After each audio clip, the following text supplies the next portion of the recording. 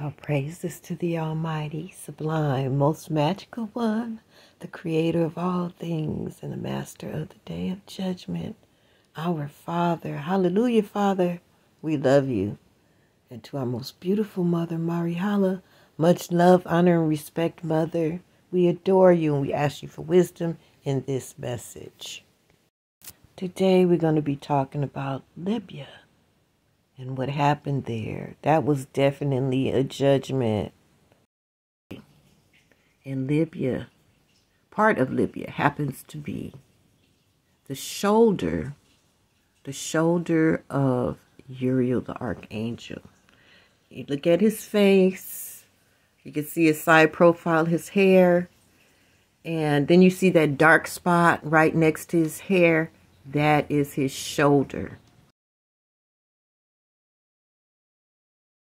Okay, so we see where the continent of Africa is being reclaimed. Okay, it seems like it's going to start like this. Okay, we have judgments everywhere, but we see in the last week there has been major judgments in the motherland. Okay, and so Libya got hit. I don't even know. The casualties are so high. I'm hearing from 6,000 all the way up to 20,000 people.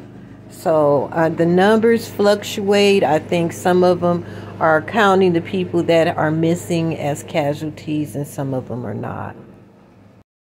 As I watched many of the rescue efforts and many of the survivors and their stories, and what I noticed is that I didn't see anyone that looked sub-Saharan African.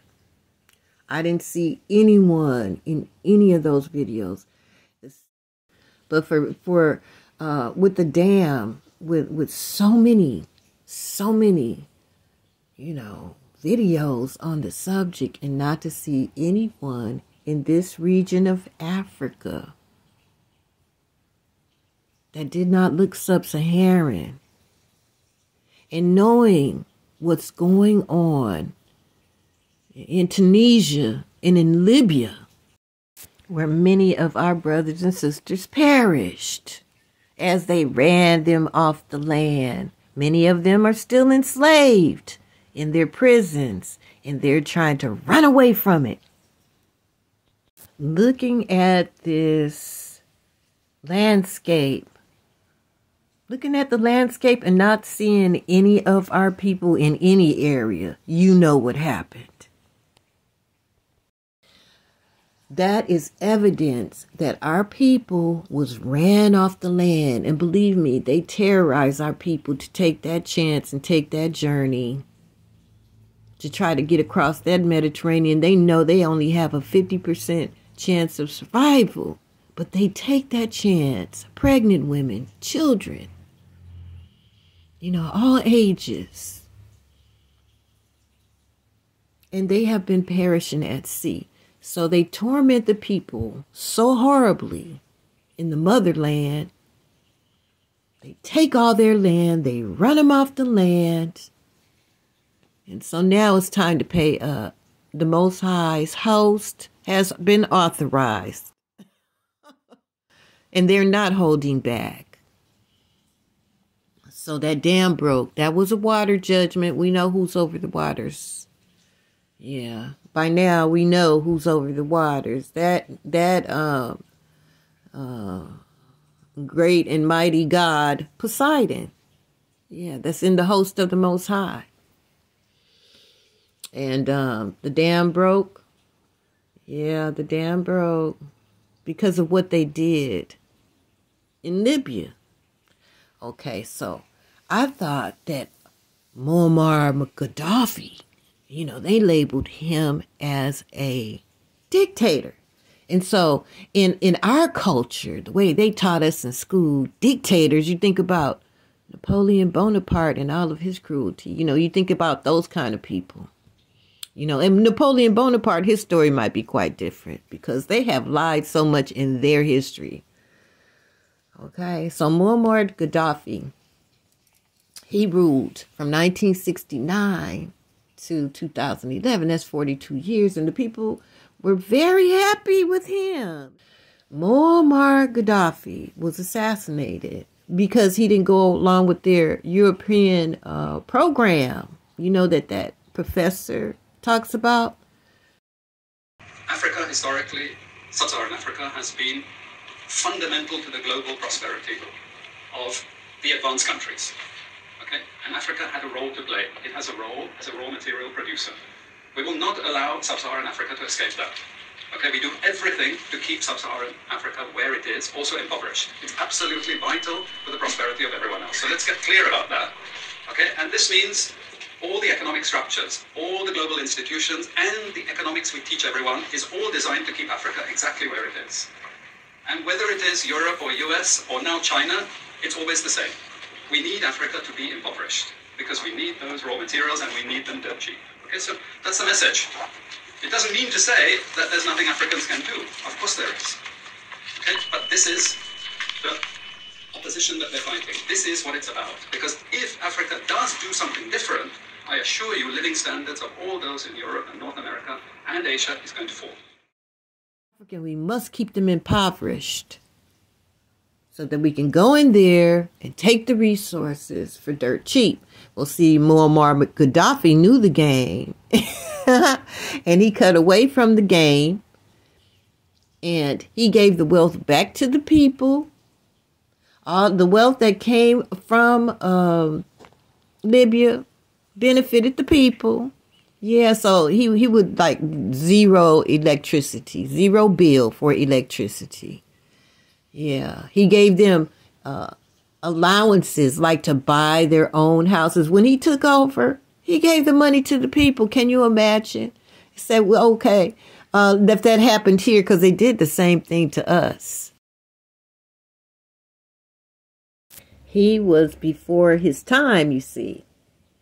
Muammar Gaddafi was before his time. It wasn't time for the Great Reset yet. So we have the colonizers. This is their program, that they keep the sub-Saharans poor, keep them afflicted so they could just come in and rob the resources. Yeah, for dirt cheap. And that's how everybody else stays rich.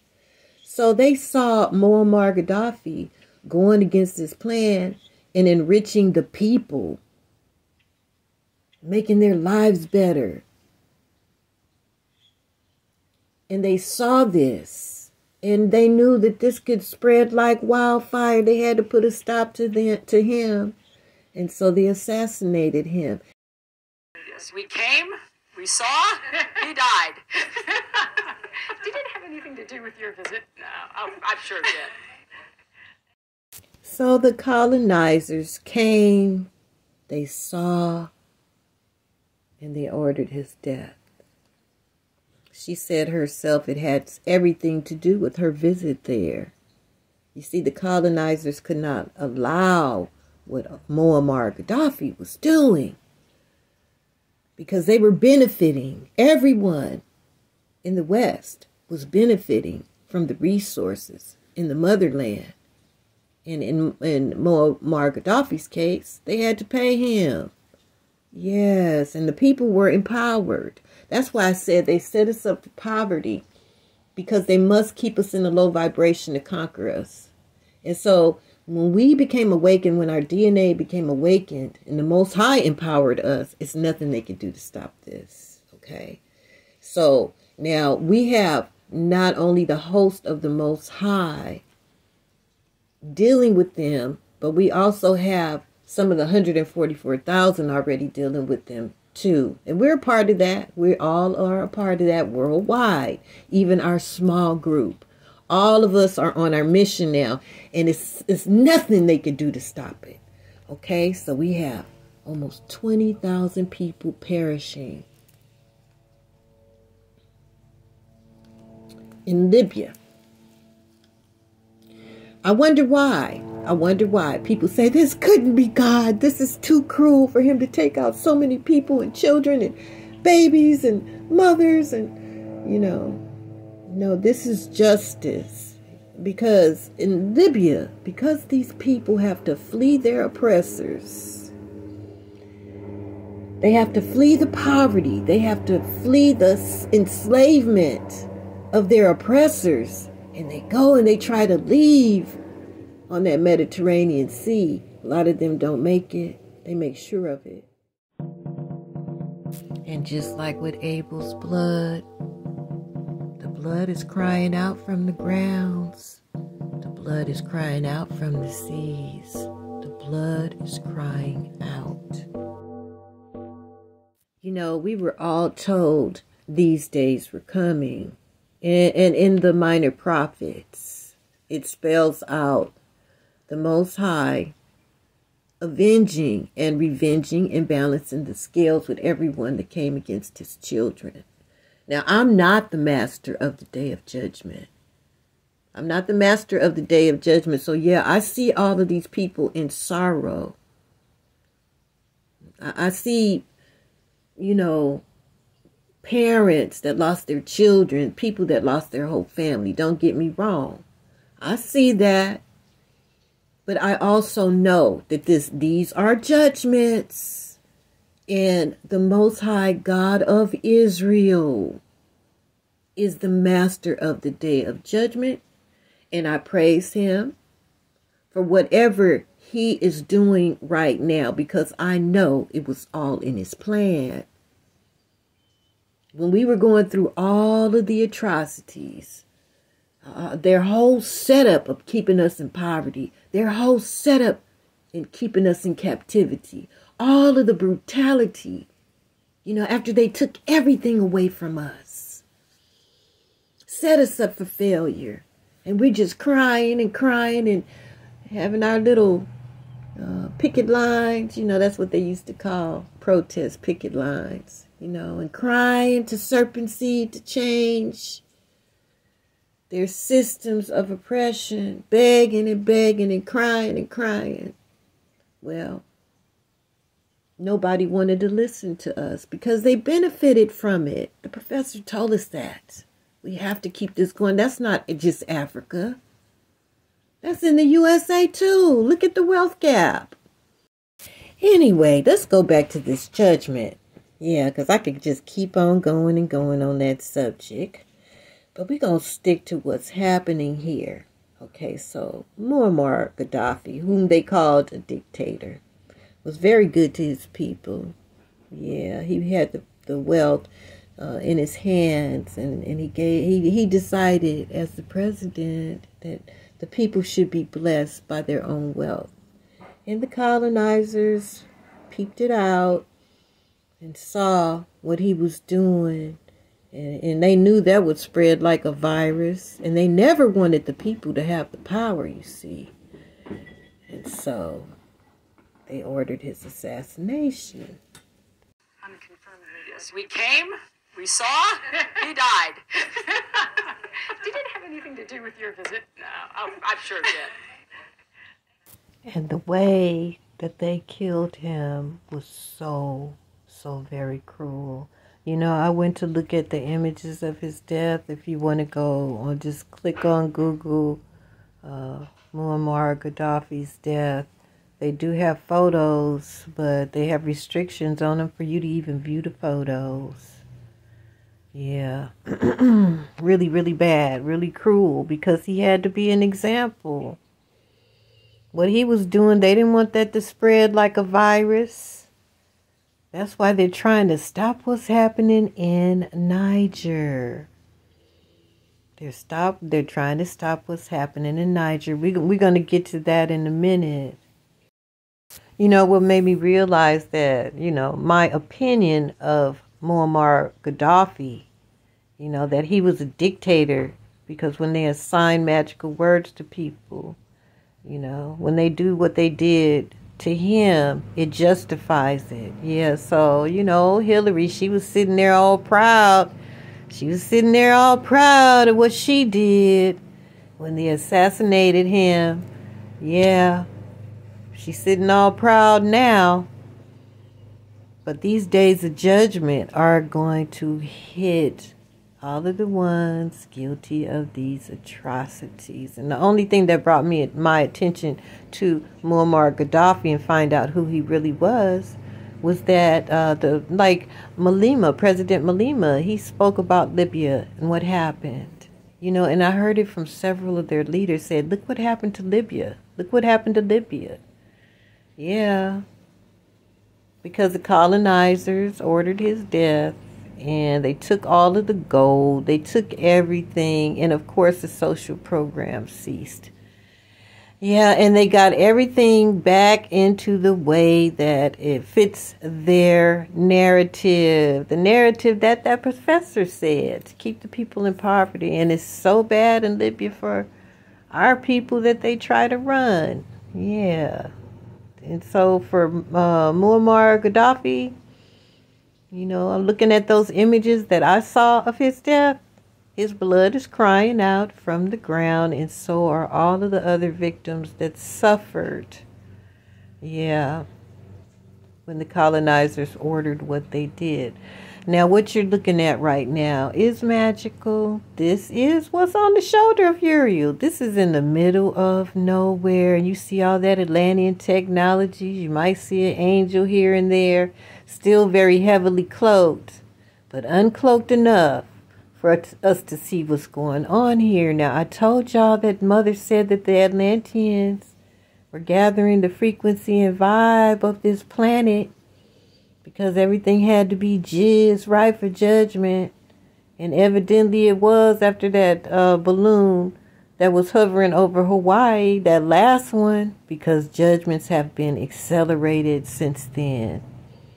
They have been accelerated. And so the frequency that they're picking up is all of the blood that's crying out from the ground, all the grief of the people that's crying out to the Most High. Yeah. And he's seeing to it. And we give the Most High glory and praise because we know who he is. He's the master of the day of judgment. And he's turning this world upside down. And he's giving people warning. And that's what this message is, a message of warning. This is a very difficult message because I see the sorrow and suffering in that judgment. And I have to say, this is Judgment Day. You better repent. You better bow the knee. Because if you don't, yeah, the host of the Most High will not have mercy on you. You will be destroyed. The host of the Most High is real. You know, in a situation like this, in a situation where there's an earthquake where hundreds of people die, where there's fires everywhere. Yeah, the Most High is the master of the day of judgment. And the hosts have been activated. And no matter how they try to hide history or lie about it, the Most High has the truth of all things reserved. There's no lying there. There's no erasing history in this judgment. None of their magic is working. Okay, I'm going to talk about this one last thing. Because we had that judgment to happen at Burning Man. And so I was led to look at a video on Wicker Man. I told you guys they were using magic. We saw the conjuring. We saw the flames coming out of that structure. We saw the fire nados dancing right next to people, and it's like they were cast into a spell. Well, when I looked at Wicker Man, it was magic. It was magic. Wicker Man, the Celtic people used to sacrifice people to fire. And they would build a structure like a Burning Man and fill it with animals and fill it with people. When they were going to a war, because in their belief, they thought that for every person they sacrificed, all of their warriors' lives would be saved. And so they would get the guilty ones, the ones that they had incarcerated for whatever crime. They would sacrifice them. Then they would, if they didn't feel like that was enough, they would go get innocent people and they would burn them. Yeah. So that was a magical spell. They want to win the war. Technology. What did we see on his shoulder? What did we see on Uriel's shoulder? What did we see? Technology. They are going to lose. They could not even pull off their magical spell. With that one, they're conjuring. They couldn't muster the energy that they needed to pull it off. It's nothing anybody can do to stop these judgments. Worldwide judgments. Let's go over these major judgments. Okay, so I'm going to go back about a couple weeks ago, maybe a few weeks ago. Yeah, with this heat dome, our Messiah set the whole coastline of the Mediterranean on fire. After we went to the courts of the Most High about our brothers and sisters that are perishing out in the Mediterranean Sea. The frequency of their blood is crying out to the Most High, and all of those in grief and in worry and in distress, leaving the motherland to escape the brutality of the oppressor. All of those frequencies are being heard by the Most High. So, in the case of the Mediterranean coastlines, the Messiah set them afire. Then we go to Morocco, which now we recognize as that old dragon's wing. Got hit with an earthquake. And similarly, as I looked at the rescue efforts, as I looked to the survivors, I didn't see anyone that looked sub-Saharan African. And we know in Tunisia, that old wicked president, he said it was too black. And that's why he abuses the migrants that's trying to get to the Mediterranean Sea. He triggered a lot of judgments. And so when I see these people of Morocco, and I see these people of Libya, and I don't see any sub-Saharan people, any sub-Saharan survivors, even victims, I know that they've been driven off the land because of the cruelties. And so now the whole right wing of Uriel is showing judgments. Now let's go to the mighty fist. What's happening on that mighty fist of Uriel the Archangel? That's going to be like casting a pebble into a pond. They did exactly what Gaddafi did. He put the power back into the people's hands. He gave them back their wealth.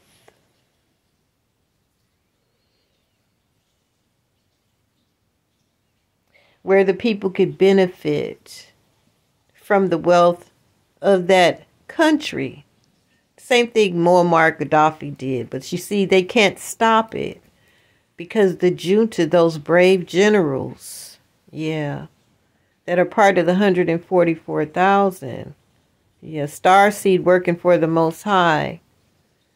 Without shedding a drop of their brother's blood. In the coup d'etat,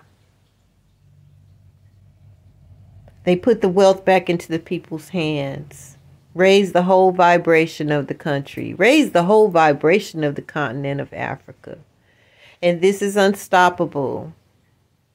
That's why it's going to be like casting a pebble into a pond. That's going to spread. So I just dealt with the right-wing judgments of Uriel on this video. I know that judgments are hitting all over this earth. The frequency that the Most High is hearing now is the cries of his children from generations past crying out to him, saying, how long, O Yahweh? And he's activating judgment because it's not that much longer. Okay, you guys, that's what I have for you today in judgment news. Keep your vibrations high and keep on your mission. Keep going. Keep going. We are all on a mission. Hallelujah. And our energy is vitally important to what's happening right now. Hallelujah. Our small group of starseed all over the earth. We are already receiving more power. We are receiving our dunamis power from on high. And we're highly protected. And our energy and our vibration working for the kingdom of love and light is helping to bring on the change, the great reset. Yeah. And for those of you listening in, if you resonate with this message, even though you do not like it, even though you oppose this message, even though you realize that it is truth, your warning is out there. Repent. The days of judgment are here. The Most High is going to make everybody bow the knee. Yeah, but to obtain any bit of mercy from the Most High for what's to come, I would be begging right now. I would be begging for forgiveness. I would repent for my sins and everything, all the hatred I had towards his children. I would be repenting right now and trying to balance the scale somehow with good deeds. But that's up to you. That's up to you. You got your warning. Okay, you guys, until the next magical show. Thank you so much for watching. Don't forget to like, subscribe, and share all of this good news. Doesn't it feel good to fight back? We are so victorious. All praises to the Most High. This is a game changer, Starseed United. Starseed United forever. Yeah, and thank you for your support of this station and all your gifts of love. May the Most High multiply them for whatever your heart's desire. Times 100. Abracadabra. Yeah, okay, you guys, until the next magical show, your big sister, the Hebrew Widow, the Hebrew Rose of Jericho out. Shalom!